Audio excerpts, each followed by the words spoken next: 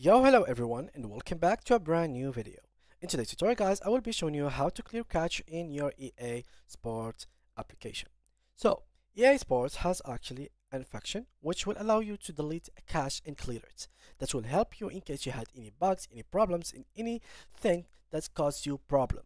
Now, these caches has to be deleted, and that will not harm your progress in the game. Now, how can we delete them?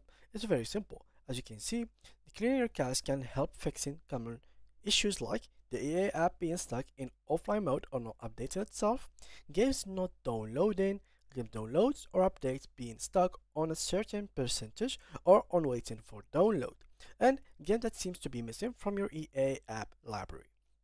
Now, how can we fix that? Well, it's very simple.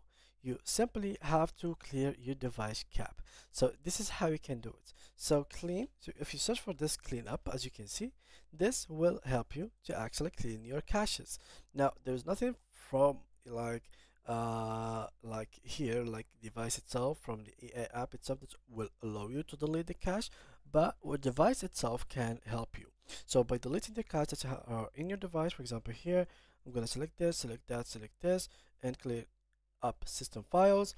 This will help me by a lot to actually be able to clear the caches, free up some space on my PC, and of course, make sure that everything is fixed.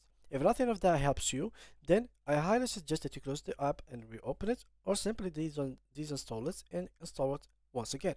So these are the options that you have in mind, or that you have between your hands, that are possibly can help you to fix any problems that might cause your download or your game experience be harmed on the EA App Store. So thank you guys a lot for watching. If you do have any more questions, make sure to mention them in the comment section, and see you guys in the next tutorial.